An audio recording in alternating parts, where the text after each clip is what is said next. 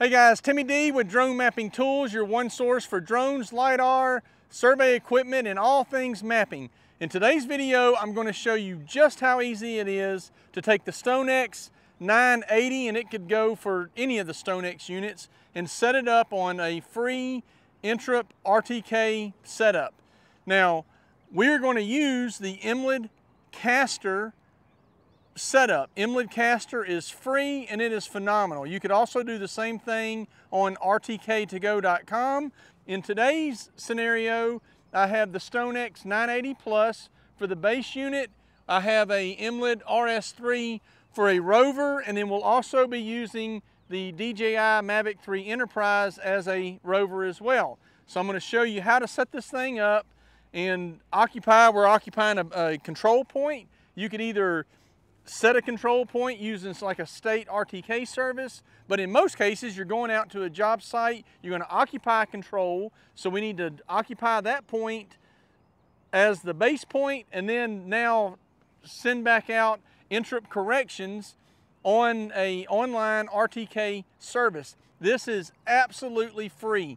There are companies that charge you an annual fee just to be able to do RTK NTRIP services. It's crazy, right? But the Stonex units, it's free of charge. On the Emlid units, it's free of charge. All you need is an RTK NTRIP service. And again, you can do that with the Emlid Caster Service, and you can also do it on rtktogo.com. So today we're going to show the Emlid Caster Service, because a lot of guys mix and match equipment. You may have a pair of Emlid RS3 units, you may only have one Emlid RS3 unit, or an RS2 Plus, you name it, you've got an Emlid unit. Then you also have some other units like the Stonex 980 or the Stonex 900. So it doesn't matter, you can mix and match, it's all the same. So I have the Stonex tablet. This is the S80 tablet. Very, very good tablet. Man, it's awesome. And for the Stonex units, you run Cube A. And Cube A is very good software for doing your field work. So I'm going to open this up. And so with the Stonex units in Cube A, you actually have profiles. So instead of going in and changing your settings, like for your base settings, you just have these profiles that you can save. Open them up, boom, everything is saved, and it makes it easy peasy. A little bit different workflow from the Emlid, but it is still easy and very easy to use. So I have opened up the Cube A. I'm going to go to Device, and I'm going to go to Communication, because this was already on. It's been connected to it in the past. I actually flew earlier today, so it automatically connected to it. So we don't have to worry about any connection stuff. What I do want to do is I'm going to go to working mode. When I'm on a control point, I want to stake it out first just to make sure that I'm where I'm supposed to be, that everything kind of matches up. So I'm going to change this into, we're in base mode right now. So the last time I used, I was in base mode. What I want to do is I'm going to stop recording, because it was recording the log file. So, boop. There, now I'm going to go into my saved configurations. I am going, you see I got all these profiles. Some of these I actually need to clean up. But I am going to go into Rover mode using Mississippi RTK network, okay? So I'm going to do okay. It's going to kick over. It'll put it in Rover mode. I'll be getting RTK from the state of Mississippi. So instead of it then just being, quote, single mode, it should then go into RTK mode. And in quick order, it'll actually go to a fix, right? So you see we've got a fix. So now I'm going to go out. I'm going to go to survey. And actually, so my project is, I'm opened up. This is the very same project that I shot when I did the L2 day one, episode 1. Episode 2 should release tonight or tomorrow. So going to be very good stuff. So be sure and watch that one. But you can see at the very top of my screen it says project. It tells you what project you have open. That is the right one. So I'm going to go to survey. I want to do a point stake out. And I do know this is occupying base 1. So I'm going to click on base 1. I'm going to hit OK. And voila, I'm within 3,000ths. I'm within 900ths on the left and right. Anyway, we are correct. but I am going to assume the coordinates that are actually in. Let's shut that off. Sorry. So we're going to assume the coordinates that are already been established, right? So now I'm ready to go back into base mode. I have confirmed that I'm on the right point, everything matched up, we're all good there. So now I'm going to go back to device. I'm going to go back to working mode. Again, I'm going to stop the recording. I always do that. Honestly, I don't know if that is an absolute requirement, but I always do it. So now I want to go down, and we're going to go to base, and I'm going to go to base where it is outputting to the Emlid caster. So up here I say I have one called this S980 base Emlid 477. So now I'm going to click on OK. It's now going to switch the Stonex 980 over to base mode, and it's going to get it set up for uploading corrections to the Emlid caster. And then we will connect to the RS3 so that I can show you that the RS3 now has a fix as well, and it'll have should have about a 3-foot baseline when we do that. So again, you guys, if you don't have Stonex, maybe you've got the Trimble, the R10 and the R12, and you can output any unit that you can use to output to any RTK service. You can use that as a base to the Emlid. Then you could have your Emlid units as a Rover, because Emlid Caster supports having 10 Rovers. One of them can be the RS3, another one can be your DJI or any drone controller. So the Emlid Caster Service permits all of that to happen, okay? Now let's go to Rover, and our antenna height is already set correctly, so we're good there. I'm sorry, base. I want to go to base.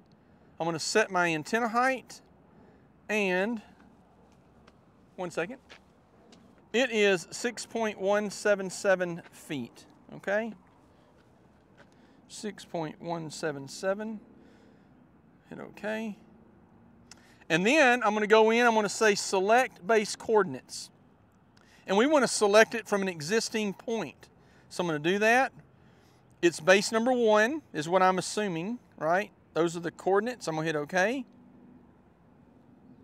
And I'm going to hit OK.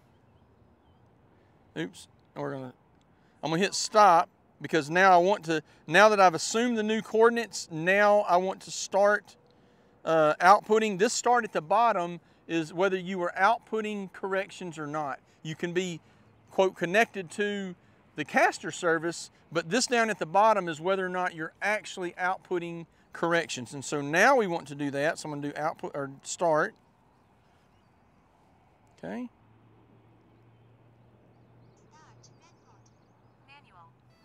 All right. Now, I don't even know if you could hear it. The RS3 just immediately went to fix. So as soon as we started outputting this, boom, it was doing that. So, or it went to fix. It did that. That's it, man. We are good. So what I want to do now is we're done with the base. Okay. So we're recording on my phone, and I'm going to connect to the RS3. So I'm going to go up here. I'm going to go to Emlid Flow. And I'm going to connect to the RS3. And you look up in the top right-hand corner, it says status is a fix, right? So let's go to status.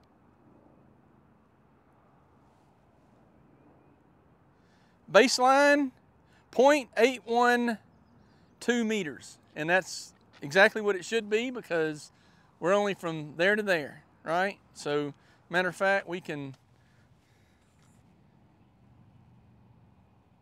All right, boom. Okay, so there's that. So you know this is working. Now what I want to do is we're going to connect this power the drone on. So we'll let the Mavic 3E get powered up. Okay, we're going to go into our camera view. Let's make sure I have internet. Yes, I am connected to the jetpack. That's good. Now we're going to go, we're going to go into RTK. And we have, of course, with the Mavic 3E, you can have 5 configurations as you can on the M350. We're going to go to Emlid Caster. So you can see in this list, this is configuration number 1. So when I do that, it immediately says converging, and in pretty quick order it should go to a fix, and it just did. So there we are. Man, this is connected. This works so very nice. And just like the Emlid units, you can also do what's called local NTRIP on the Stonex units. So I'll do a separate video, and I'll probably just run through the various setups that you would do for that. But I just wanted to show this one to show you can do this very easily, and it works very well, free of charge. So if you're looking for some additional units, then go to dronemappingtools.com. We carry both the Emlid RS units and the Stonex units, very good units. And you can do NTRIP, RTK on them free of charge. So that's it. I hope this has been helpful. If it is, give me a thumbs up. Man, we've got good stuff coming out. I'm gonna keep pumping out videos on LiDAR, on the L2, on the Recipe units from Inertial Labs. We're gonna be doing a lot more detailed videos on the Stonex units to show you what those are capable of. I'm gonna be doing videos on the RS3s, and man, we've got Field Genius. I'm gonna show you using Field Genius with the RS3 units and RS2 Plus. Very good stuff. So, man, I hope you like the material I'm putting out. I hope you find it helpful. I'm not here just sitting here trying to advertise stuff. I am trying to show you things that I use in my business. If I cannot use it on a regular basis in my own LiDAR and photogrammetry business, I'm not gonna sell it. I gotta be able to use it, swear by it, and want to use it in order to show it to you guys, show you what it's capable of, and put it on our website. I do not sell stuff I would not use. That's the bottom line, okay? So I hope it's helpful. Give me a thumbs up, subscribe. We're getting close to 6,000, so someday soon we'll go to 7, then 8, then 10, and maybe on to 50, I don't know. So we'll see where we go. See you in the next video.